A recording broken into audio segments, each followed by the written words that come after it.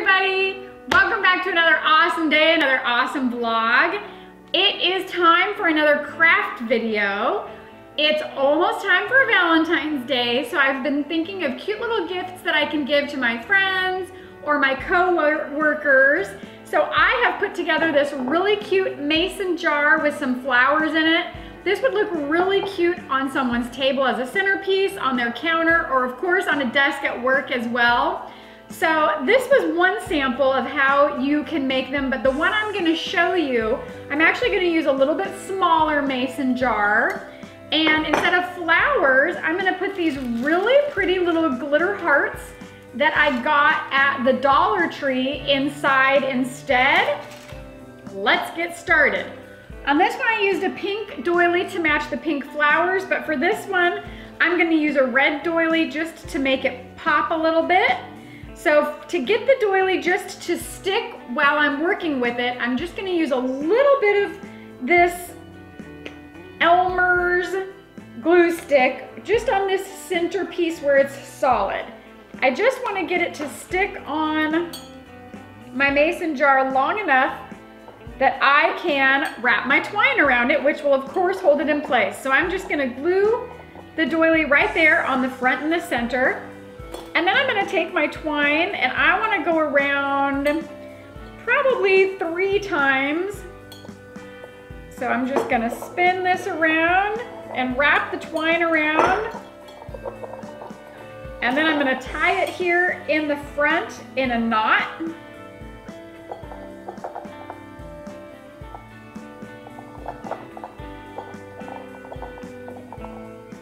Like that. I'm just gonna trim these pieces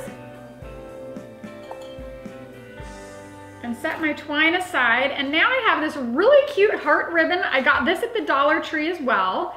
And I am just going to make a bow like I did for the front of this jar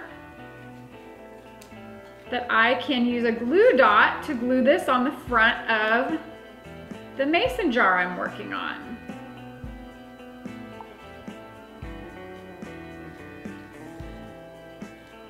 Okay. I'm gonna trim my little edges. And get out a glue dot. And I'm just gonna stick this bow right in the middle of my heart, just above the knot from my twine. Like that. Really cute, really simple way to decorate a mason jar. And then I bought these packs of foam glitter hearts at the Dollar Tree. I thought they were really, really cute. You can either just use the glitter hearts alone. You can incorporate them with some flowers if you feel like they need some more, but I thought that this was really, really cute. The packs come in these cellophane wrappers. They have the little hearts on the front, and the pack of the red hearts came with 4, and the pack of the pink hearts came with 8.